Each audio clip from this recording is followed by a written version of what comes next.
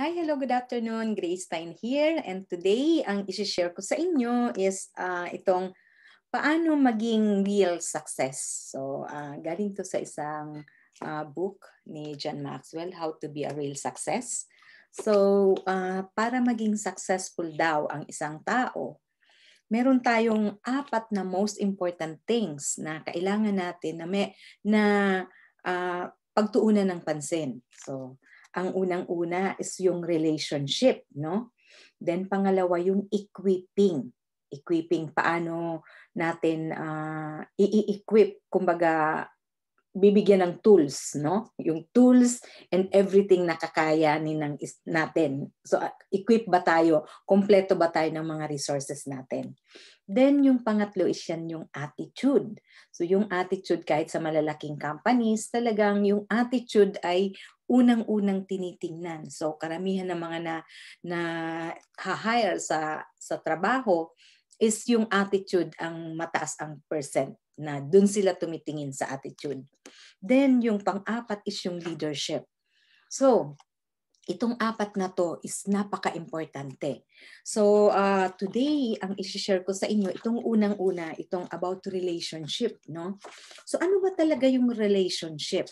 Kasi, nagagamit natin to. Itong success, pag sinabing success, hindi lang ibig sabihin is yung maging rich, magkaroon ng maraming pera, hindi lang yon.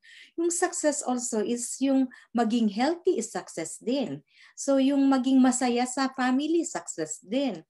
So yung maging okay ang relation sa community, pwede ring success yung ganun. Yung makuha mo yung gustong rank or level sa inyong company, success din yun. So there's a lot of things na talagang masasabi natin, iyan ang success. So bawat isang tao, yung success ay iba-iba. Hindi lang pera yung success, di ba? So halimbawa, yung ang goal mo is talagang maging anong tawag dito, maging teacher or makatulong sa iba. So yun din is success. Ang success mo halimbawa yung makapag-travel the world, success din yun. So pero lahat ng ito, lahat ng success natin sa life natin, kung ano man yung gusto natin, bawat isang tao is iba-iba yung gusto nila. So lahat yan kinakailangan nitong apat na bagay na to. Itong relationship, equipping, attitude, at saka yung leadership. So today, isi-share ko sa inyo itong dalawa. No? Itong isa is yung relationship. Mag-start tayo sa relationship. So ano ba talaga yung relationship? So ito is galing sa book ni John Maxwell. So sabi dito, success is a simple matter of luck. Is a simply a matter of luck. As any failure. So sabi, etong success daw is we have to know, we have to grow, and we have to sow. So tatlo, no? Yan ang kailangan natin. Knowing ibig sabihin ano ba talaga yung gusto natin, 'di ba? Karamihan sinasabi natin, ay gusto ko mag-success. Pag tinanong mo, ano bang klaseng success ang gusto mo? Ay, basta lang success. Hindi nila alam kung ano yung success na gusto nila. So yun. Kasi pag hindi mo alam kung saan ka pupunta, paano ka nga naman makakapunta, di ba? Hindi mo alam kung saan ka pupunta eh. Basta lang gusto mong pumunta. Saan ba? Di ba? Yun. So ano yung purpose ng iyong life? What is the purpose? Ba't gusto mong mag-success? So dyan napapasok yung ano yung why. Bakit mo gusto? Para kanino ba yan? Bakit ba desire mo talaga na magkaroon ng success? At ano yung success mo, 'di ba? Then pangalawa is yung growing. So kailangan daw natin na mag-grow. So yung success, sabi nga ang success is hindi nangyari ng isang araw lang o isang gabi lang. Yung success is continuous, is a journey, yung everyday, unti-unti, yung step by step na ginagawa natin. Everyday is meron na tayong success. So i-check natin, meron na ba tayong success? Yung last week, compared last week, ngayon, ano yung na-improve natin? So kapag wala pala tayong improvement every day, ano yung ginawa mo today na tomorrow is ma-appreciate mo or masasabi mong, wow, ang galing ko, ang galing ng nagawa ko kahapon.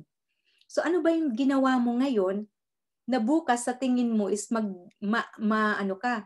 magiging proud ka. So yun yung everyday. So everyday is growing. Ano yung ginagawa mo para mag-grow? Ano yung ginagawa mo para mas maganda, mas better you ka today than kahapon? 'Di ba? Kung katulad sa akin, halimbawa, ay mas okay akong Grace ngayon kaysa kahapon. Kahapon medyo tamad ako. Ngayon is talagang nagawa ko, no? May nagawa akong mabuti. Umangat ako ng isang step, no? Then, sowing. Ano yung sowing? Pag sinabing sowing is nagtatanim. Ano yung tinanim mo? Yan yung seed. Ano yung plinant mo? Yun din yung aanihin mo. Sowing seed that benefit others. Hindi yung sowing seed because you benefit yourself. Kasi pagka puro lang sarili yung iniisip natin, ay basta ako, basta magkaroon ako, mabigyan ako, puro ganito, kumita ako, maging may tumulong sa akin. Pag ganun yung iniisip natin, ibig sabihin for me, para sa'yo, no? Halimbawa, iniisip mo, sino kayang tutulong sa akin? Sino kayang magbibigay sa akin? Ano kayang makukuha ko? Yung puro ganon, ibig sabihin, iniisip mo lang yung sarili mo. Ano kayang para sa akin dyan? Pero, once na nagkaroon ka ng mindset na sinasabi mong, ano kaya ang maitutulong ko sa kanila? Ano kaya ang i-volunteer ko sa team? Ano kaya ang magagawa ko para sa iba, sa aking ka-team, sa aking kapamilya? Ano kayang magagawa ko para sa kanila? Hindi yung, ay, wala naman silang ginawa sa akin, so wala rin akong gagawin sa kanila. So baliktad pala. So yun ang sowing. Kaya minsan, tatanungin natin ang sarili natin, ano ba yung situation natin today? Kasi minsan, yung situation natin today is hindi yan yung result today. Result yan ng mahabang taon na ginawa natin.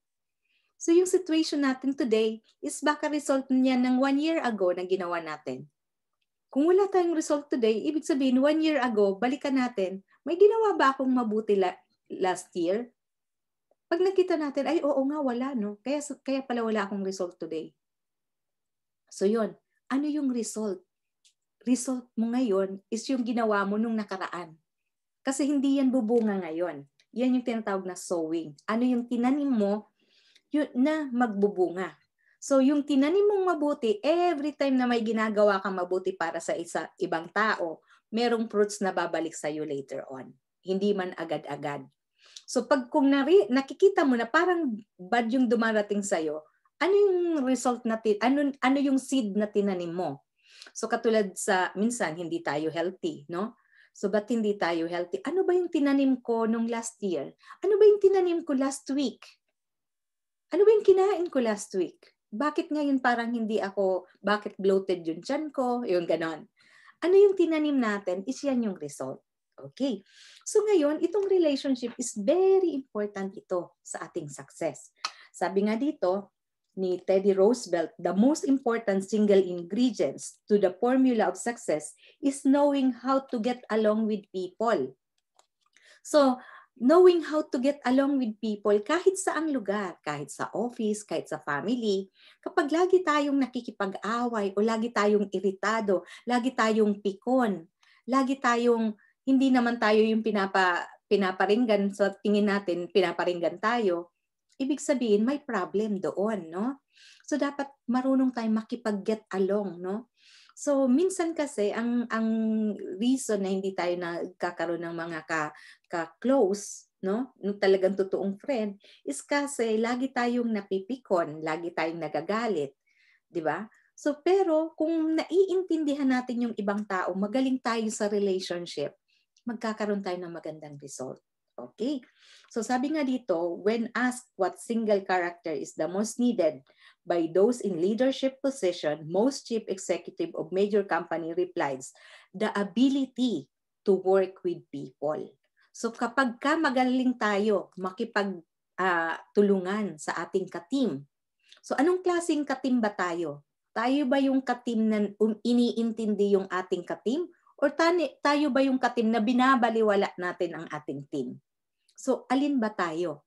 Kasi pag marunong ka na mag-intindi, mag-respond doon sa ka-team mo, marunong kang umintindi, then magkakaroon ka ng good relationship sa iyong team. Talagang nandyan sila para sa'yo. Hindi ka nila aayawan, no? Magugustuhan ka nila. So sabi dito, in actual study of leadership in American business, it has been proven that average executive spend 3/4 of his working day dealing with people. So yung mga executive daw sa mga companies, mga leaders sa Amerika, no? Mostly, talagang yung working days daw nila, yung quarter, talagang nakatutok. Yung 3/4, no? 87% is nakatutok daw talaga. 87%, tama ba? So, nakatutok doon sa 75%, 3/4. Nakatutok doon sa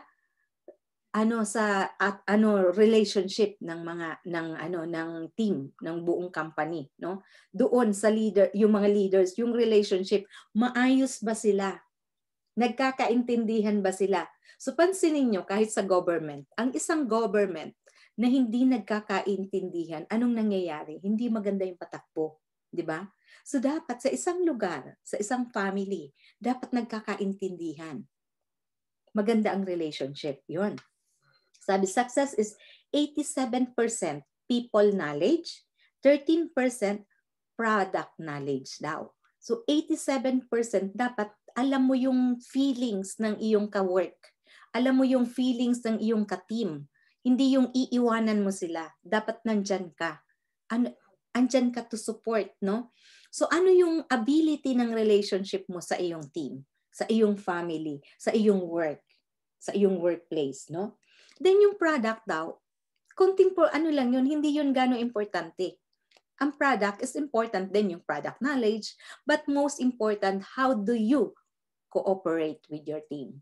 Yun, importante. Pag sinabi ko pong team, kung wala kayong work, wala kayong community, ibig sabihin, ka-team nyo yung asawa nyo, yung anak nyo, yung family nyo, yan na ang inyong team. Or sa church nyo, di ba? Then sabi dito, most people can trace their success and failure to the relationship in their lives daw. So dito daw siya makikita, some people add value to our lives. Some people, yan yung mga times na pag nandyan ka, natutuwa sila, di ba? Because you give value. Pag nandyan ka, tapos naasar sila, naku, andito na naman to. So ibig sabihin, hindi sila natutuwa sa'yo. Pero pag nandyan ka at sila ay tuwang-tuwa sa'yo, nandyan, kumbaga nagkakaroon sila ng energy, ibig sabihin, nag-a-add value ka sa kanila. Some people subtract value from our lives. Iyan yung mga, naku, pag nandyan siya, parang hindi ka na makakapag-progress. Hindi ka magkakaroon ng positive vibe kasi nandyan yung kasama mo. So, ikaw ba yung taong nagba-minus or ikaw ba yung taong nag-a-add value? So, yan yung taong nagsusubtract. Kasi may mga tao na pag nandyan, ako, nawala na ng gana yung team. Nawala na ng interest, no? Kasi nagsusubtract sila. Kumbaga wala silang naitutulong na mabuti, no? Puro sila reklamo. So yun yung mga tao na nagsusubtract. Kumbaga nakakabigay ng bad energy sa team. Then some people multiply our lives. So may mga tao na pag nandyan, bigla kang nagsasucess. Pag nandyan, maraming naituturo sa'yo na nagagamit mo, nagmumultiply. So yung knowledge mo is tumataas. So yan yung mga tao na nagbumultiply. Sino ba yan? So nandyan na yung mga mentor, di ba? Meron tayong mga kuya-kuya or ate na tinutulungan tayo or sa isang environment, sa isang community na pagpasok mo dyan, ang dami mong natutunan. Pagpasok mo dyan, nag-grow ka. So yun yung taong nag-multiply sa'yo. Then some people divide our lives. Sino itong mga taong nagdi-divide? Ito yung mga taong na mga nagchichismis, no? Karamihan, pag nandyan, sabi ni ganito, ganito ka daw. Yung mahilig magkwento ng hindi maganda na nakakasira, nakakapag-divide. Imbis na magkasama, yung team, nag-aaway dahil kinikwentuhan ng hindi maganda. So yan yun. So alin ba tayo dyan? Tayo ba yung nakakapag-divide? Pinag-aaway ba natin yung mga tao? O tayo yung tao na wag na kayo mag-away, magkasundo na kayo, hayaan mo na siya. Okay lang yan. Pasensyahan mo na. Tayo ba yung taong ganyan? So sa relationship pala, kailangan pala natin tingnan yung mga ganyang bagay. Then, love and accept yourself. kung hindi ka man magaling, medyo masungit ka man, i-accept mo yung sarili mo. Kasi may mga tao na nagagalit sa sarili nila. Bakit? Kasi iniisip nila, bakit yung kaibigan ko nagsasucess? Bakit ako hindi? Bakit kaya ganito ako? Bakit kaya hindi ko magawa? Yung mga taong yan is galit sa sarili. Naaasar sila sa sarili nila. Bakit hindi nila magawa? No? Yung dapat nilang gagawin. So, the only relationship in our life that is continual and therefore most important is yourself. So yan pala yung relationship natin sa sarili natin. Maayos ba yung relationship natin sa sarili natin? Pagtingin ba natin sa salamin, natutuwa ba tayo sa sarili natin or sinasabi natin, ay, ang pangit mo or ang taba mo, ang ano mo, no? So ano ba yung sinasabi natin pagkausap natin sa sarili natin sa salamin? Nagagandahan ba tayo sa sarili natin? Natutuwa ba tayo sa sarili natin? Na-appreciate ba natin yung sarili natin? Kasi kung hindi, sa sarili pa lang natin, wala na tayong good relationship. Diba? Then, the first person you learn to get along is you. So, dapat ikaw at yung sarili mo is nagkakaintindihan kayong dalawa. Kasi kung hindi ka, yung pinapagawa mo sa sarili mo, hindi mo riging ginagawa, ibig sabihin, dun pa lang hindi mo na sinusunod yung sarili mo. Hindi na kayo nagkakaintindihan. Paano kayo magkakaintindihan ng asawa mo? Or ng kapartner mo, di ba? Or ng anak mo. Eh yung sarili mo nga, sinabi mo sa sarili mong, ito yung gagawin mo, hindi mo ginagawa. Tapos galit ka sa mga kasama mo at hindi nila ginagawa yung sarili nila. Ay yung pinapagawa mo sa kanila, yung dapat nilang gawin. Eh yung sarili mo, hindi mo rin ginagawa yung dapat mong gawin. So ibig sabihin, sa sarili mo pa lang, hindi na kayo nagkakaintindihan ng sarili mo. Di ba? So yun pala, relationship to ourselves ang most important, no? Then, put energy, no? Maglagay tayo ng energy into a likable. Dapat maglagay tayo ng effort. Ay, bahala siya. Ayoko nga kung ayaw niya sa akin, ayoko rin sa kanila. Yan yung mostly sinasabi nating mga Pilipino, di ba? Pero hindi pala ganon. Ay, hindi ko nga siya magustuhan. Ganyan yung ugali niya. Bad pala yon. Dapat pala, paano kaya nila ako magugustuhan? Paano kaya ako magugustuhan ng aking ka-team? Paano kaya ako magugustuhan ng aking family? Paano ko kaya mapaparating sa kanila na I care for them? Ang aayusin mo pala yung sarili mo. Hindi pala sila. Yung sarili mo ang may problem, no? So put energy, maglagay ka ng effort. Then remember their names. Kasi minsan, ako din, mahina ako dyan sa pag-remember ng names. Ang nare-remember ko lang, naalala ko lang ng pangalan, yung mga gusto ko. Yung mga may interest. Dapat pala alam natin yung pangalan nila. Then focus on their interest. Hindi yung, anong gusto mo? Nagtatanong ka pa lang, eto ang gusto ko. Baliktad. Alam mo, kakain kayo sa labas. Tinatanong mo sila, anong gusto nyo? Ako chicken. Chicken na lang ang kainin natin. Kasi yun yung gusto mo. Baliktad pala. Tanungin mo muna sila, ano ba yung gusto nyo? Then sila na mauuna. Mauuna yung ibang tao. Para hindi yung nagtatanong ka nga, pero ang sinasabi mo naman yung gusto mo. So para ka na rin lang hindi nagtanong. So wag ka na magtanong. Parang ganon, di ba? So dapat yung interest nila, ano ba yung gusto nila? Eto, napapansin ko to. Ano ba yung interest nila? Kasi mapapansin mo yung tao na halimbawa, sabihin natin sa team natin, uy, mag-aral tayo. Ayaw nila mag-aral. Ibig sabihin, hindi sila interested sa pag-aaral. So anong gagawin mo? Hindi sila interested. So wag mo silang yayain na mag-aral kasi ayaw yata nila, hindi din sila interesado. Or i-motivate mo sila na mag-aral, na maganda pala ang nag-aaral. Pakita mo sa kanila na maganda pala ang result. Pag nag-aaral pala, nag-grow. Diba? Hindi yung, pag hindi pala nag-aaral, walang nangyayari sa buhay, same pa rin. Yung last year hanggang ngayon, ganun pa rin. Pero pag nag-aaral pala, nagle-level up. So, i-encourage natin sila. No? Then, request the help of others. So, minsan, ang mga tao, minsan, parang sa tingin nila, hindi sila importante. Kasi wala silang pakinabang. Kasi wala silang nagagawa. So, minsan, ang isa rin nating pwedeng gawin pala is, hingi tayo sa kanila na mag-volunteer sila. Pwede ba sila mag-volunteer? Kasi maraming tao na gusto mag-volunteer. Kasi, instead na, sige, babayaran kita, ay, magkano lang naman yung sweldo mo sa akin, ayoko nga. Pero pag sinabi, uy, pwede bang tulungan mo ako? Volunteer ka naman dito. Sige na nga, pag may time ako. Dun pa lang nakuha mo na yung attention na gusto pala nila mag-volunteer. So, ask for help. Hindi yung, ay, ayokong manghingi ng tulong. Kasi minsan yung ego natin, yung pride natin nandyan, di ba? Alam natin na tutulungan naman tayo. Pero ayaw nating magpatulong. Ayaw nating magpatulong, hindi naman natin magawa. E di mas mabuti na magpatulong na tayo, 'di ba? Hingi tayo ng tulong. Ipakita natin na may kahinaan din tayo.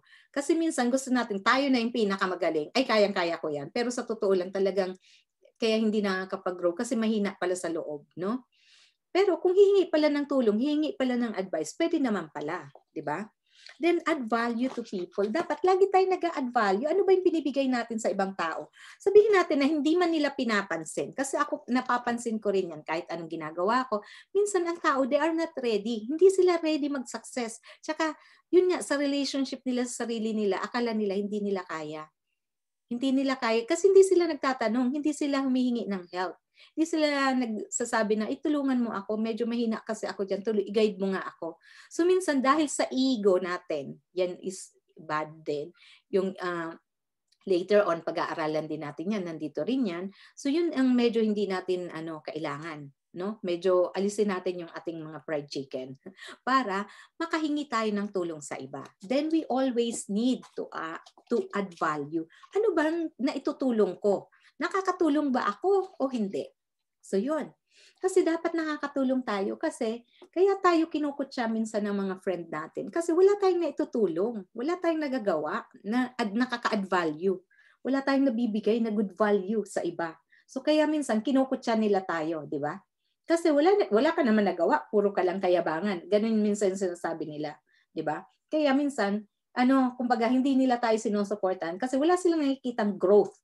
Wala silang nakikitang na nakakapag-add tayo ng value. So, let's try to add value kahit na makakatulong tayo sa iba.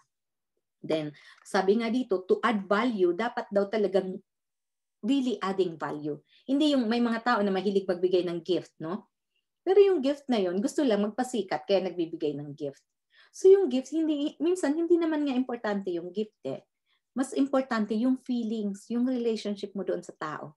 Kaya minsan tayo, may mga tao na mahilig magbigay, tapos ngayon nagagalit din siya. Kasi kahit binigyan niya, hindi na-appreciate. So dapat pala talaga, hindi yon. Don't worry, kung nagbigay ka, ibig sabihin nagbigay ka ng buong puso mo. So wag mong isipin kung yung binigyan mo, nagustuhan ba niya o hindi. So, syempre, unang-una, alamin mo rin anong gusto niya. Binigay mo yung gusto mo, hindi niya gusto, syempre hindi niya ma-appreciate. So, we need to know. Kailangan natin malaman, ano ba talaga yung gusto niya? Ano ba talaga yung kulang na kinakailangan niya, no?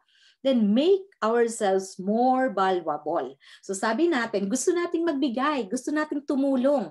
Yan ang sinasabi natin, ako gusto kong tumulong. Okay, ang tanong, may itutulong ka ba? So kung hindi tayo magkakaroon ng value sa sarili natin, gusto natin magtulong, sabihin natin gusto nating mag-volunteer ng money or something, wala naman tayong money. Di ba? So ang dapat is maging more valuable tayo. Ibig sabihin, dapat mag-improve tayo na magkaroon tayo maraming money para marami tayong maibigay. Kung gusto naman nating tumulong ng halimbawa, tulungan natin maglinis or mag-volunteer tayo more on work, dapat malakas yung katawan natin.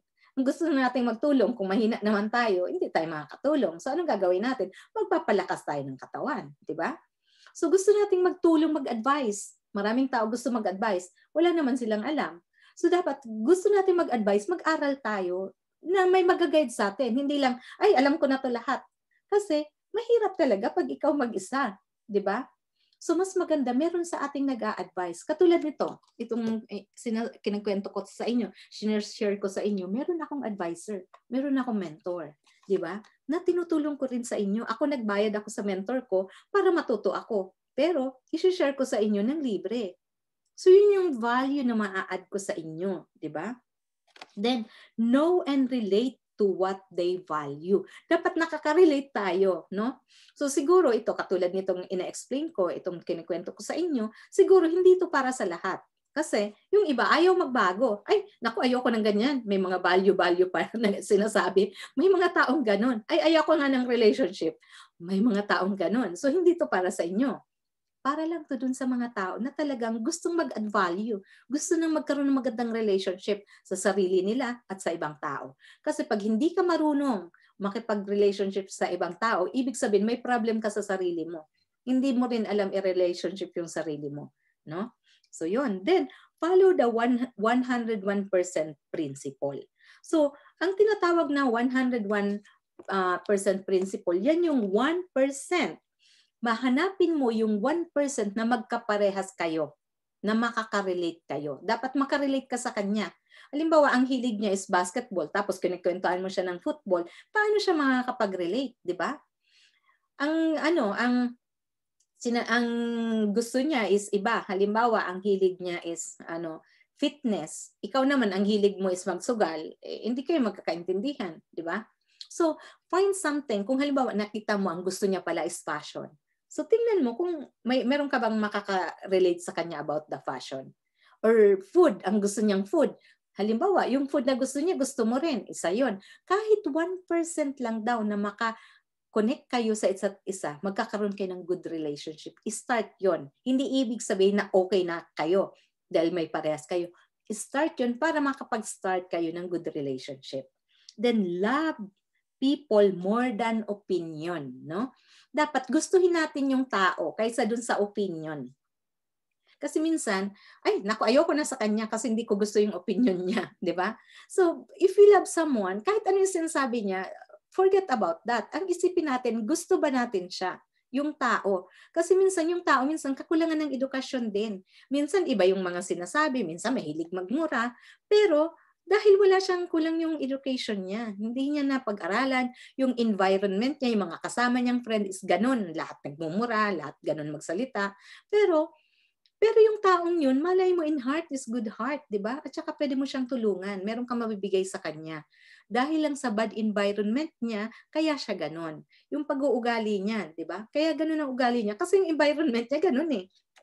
So, wag mong isipin yun. Wag mong isipin yung pagsasalita niya. Ang isipin mo, sino siya? Gusto mo ba siyang tulungan? So, yun yun. Then, follow the golden rule. So, do not do unto others so that others don't do unto you, di ba? Do not do unto others what you don't want others to do unto you. So, pwede rin baliktarin. Gawin mo sa iba yung gusto mong gawin sa'yo. So, minsan, bakit ba inaaway nila ako? Kasi inaaway mo sila eh. So, yun.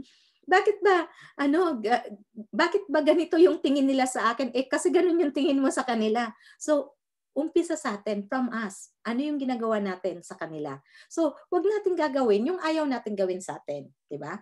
So, yun. Isa yun. Ang tawag doon is golden rule. Alam natin yan sa diba? Sa Bible. Ano yung golden rule? Then, seek out resources to help you grow in relationship skill. So, kailangan mo ng resources. Kailangan mo ng tulong. Magbasa ka ng libro. Kung yung binasa mo is magagawa mo. Pero kung hindi mo kaya nabasahin, hindi mo kaya mag-aral mag-isa, humingi ka ng tulong ng friend. Or kung ayaw mo manghingi ng tulong sa friend, magbayad ka ng mentor para tulungan ka. Kasi kailangan mo nang nag-guide sa'yo. Katulad sa gym, di ba? Pag mag-isa ka lang, kung ano-anong ginagawa mo, wala kang ganong result. Pero pag kumuha ka ng instructor, ng iyong coach, mabilis ka matuto, mabilis ka magka-result. So, ganun din sa relationship. Kaya may tinatawag na mga mentors in relationship kasi gusto nilang maturuan sila ng mabilis at nasa tama, di ba? Kaysa turuan sila ng kung sino na hindi naman expert. So, yon. So, kailangan daw natin itong malaman. So, ang tanong natin sa sarili natin, do you love and accept yourself? Love mo ba yung sarili mo? Do you put energy into being likable? Nag-e-effort ka ba para magustuhan ka nila? Di ba? Do you remember people's name? Naalala mo ba yung pangalan nila? Ako din, kailangan ko tong i-improve. Do you focus on people's interest? Yung interest nila, na nakafocus ka ba sa kanila or yung sarili mo lang gusto mo? Yung para lang sa'yo. Ito yung gusto ko. Hindi, para sa kanila. Ano ba yung matutulong mo? No? So, yon. Do you request help of others? Humingi ka ba ng tulong o ikaw is talagang mataas ang ego na ayaw mong magpatulong? Ikaw na yung pinakamagaling. So, kailangan natin ng tulong. Do you add value to people? Nagbibigay ka ba ng value o ikaw ay nakakabigay ng problema sa kanila? So, do you follow 101% principle? So, meron ka bang ganon? Or yung gusto mo lang laging makipagkompetensya? Or gusto mo lang laging ikaw yung magaling, lagi kang nakikipagdiskusyon? Ikaw ba yan? Or ikaw ba yung ano kaya yung topic namin ngayon? Ito makaka-relate to sa kanya. Kasi kailangan niya, lalo na sa dati nung nag-work ako sa gabi as entertainer, kailangan mo to. Kasi pag hindi, yung kwento mo is hindi related doon sa group ng customer na yun, mahirapan ka makakuha ng customer. So isa ito na, kumbaga, ito rin yung minaster ko noong matagal na panahon. Kaya yung mga customer ko kahit baguhan, talagang nagugustuhan nila kasi nakaka-relate ako. Then, do you love people more than opinion? Ako, pag ginusto ko yung isang tao, kahit anong sinasabi niyan, kahit may pagkamaldita o ano man yan, talagang if I like them, I wanna help them, I'm there. Kahit hindi sila nakafocus, andyan pa rin ako. So, do you follow the golden rule? Yung golden rule, pina-follow mo ba? So ako, ang ginagawa ko sa iba, yan ang gusto kong gawin din nila sa akin. So I do good thing for other kasi yun ang gusto kong gawin nila sa akin. So yun ang ginagawa ko sa asawa ko. Usually sinasabi ko, anong gusto mong kainin? Gusto mo ba nito? Tinatanong ko siya. Kasi sabi niya, alam ko na, pag tinatanong mo ako anong gusto ko, ibig mong sabihin, ano yung gusto mo. So, tatanungin niya ako, ano din daw ba yung gusto ko. So ngayon, siya yung tinanong ko, inuna ko na siya, baka gusto niya is spaghetti, ako naman pizza ang gusto ko. Tinatanong ko siya, anong gusto mo? Sabi niya, ano niya, ikaw na muna, anong gusto mo? Ay, sabihin ko na yung gusto ko. Uunahin mo muna siya para bibigyan ka niya ng gusto mo. So, ganun yun. Kasi katulad ng mga spouse natin, bakit hindi tayo sinusuportahan? Yan ang isang tanong. Naku, yung ko, hindi ako sinusuportahan kasi hindi mo siya sinusuportahan. Suportahan mo muna siya. Ibigay mo muna yung gusto niya. Kasi once nakuha niya yung gusto niya, babait yung loob niya, bibigyan ka rin ng gusto mo. Pero kung akala mo lang, hindi ako sinusuportahan kasi hindi mo naman siya sinusuportahan. So dapat, ikaw muna magbibigay. Huwag mong isipin, kasi yung mga ganito sa akin. Hindi. Ako din ganyan yung iniisip ko dati. Iniisip ko, ba't ganyan yung mga family? Ganon. So, later on, naisip ko, siguro kulang sila sa knowledge. Hindi nila alam, hindi pa nila natutunan. Ako natutunan ko na, kaya ganito na lang, i-accept ko na lang sila. Tatanungin ko, ano bang gagawin natin? Saan ba maganda? Ano bang dapat? So, ipinapakita ko na yung pagmamahal ko sa kanila. Then, makikita ko na, andyan sila. Pag may kailangan sila, lapit sila sa akin. Ibig sabihin, they care pa rin pala. 'Di ba? Kasi ipinakita ko muna, ako na muna yung nagbigay. Hindi na muna sila. Instead na iniisip ko, ba't ganito mga ugali nito? Baliktad. Siyempre ganun nasa isip natin. Pero pag natutunan natin, may nagturo sa atin, katulad nito, may nagturo sa akin, ngayon alam ko kung paano ko sila aasikasuhin. Paano ko ipapakita yung pagmamahal ko. Then, do you try to improve your relationship skill? Ang tanong, nag-aaral ka ba? Minamaster mo ba yung about relationship? Diba? So yun ang tanong. Minamaster ba natin? Nag-grow ba tayo? Nag-aaral ba tayo? Kasi pag hindi tayo nag-grow, yung relationship natin sa sarili natin, hindi rin natin naaayos. Diba? So once na hindi natin naayos ang sarili natin, hindi natin maayos yung para sa kanila. Alright, so I think that's it for today kasi medyo mahaba na.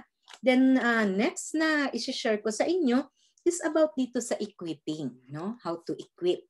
Alright, so sana marami kayong natutunan. Kung sa tingin ninyo itong aking video is makakatulong sa inyo or sa inyong mga kamag-anak or mga friends, you can share this video. Thank you so much. This is Grace Stein and I'll see you in my next video.